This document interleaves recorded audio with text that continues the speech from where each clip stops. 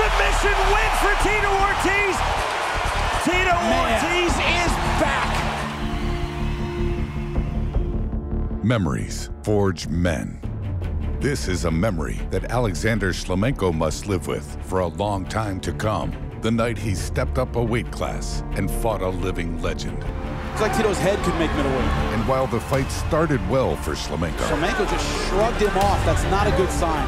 Spinning back fist. it ended badly for the world champion. The winner by submission, Tito Ortiz.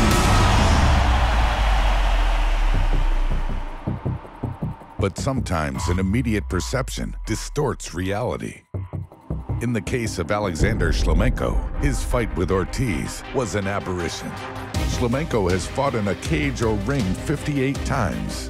In those fights, he had his hand raised 50 times. That's 50 times he beat another man in combat.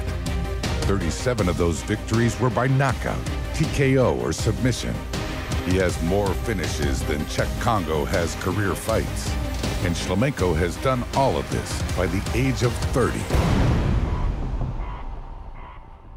A champion is not defined by a single night. He builds his legacy over many nights, many victories.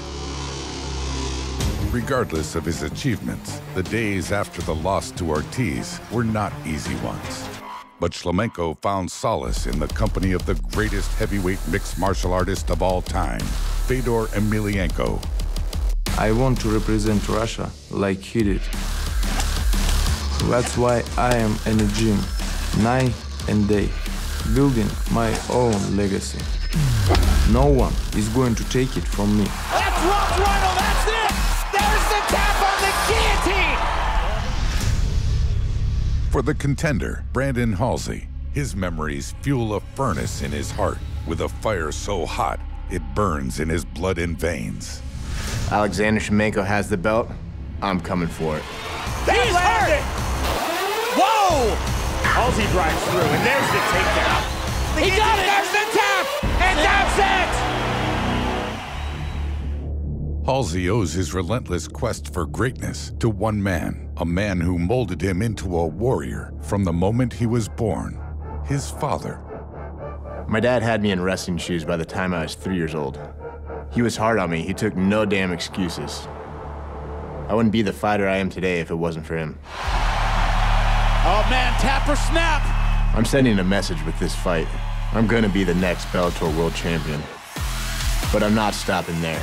I'm gonna be the best pound-for-pound fighter in the world. Man, that is some ground and pound! Brandon Halsey, take your best shot. The storm is coming, and nothing can stop me.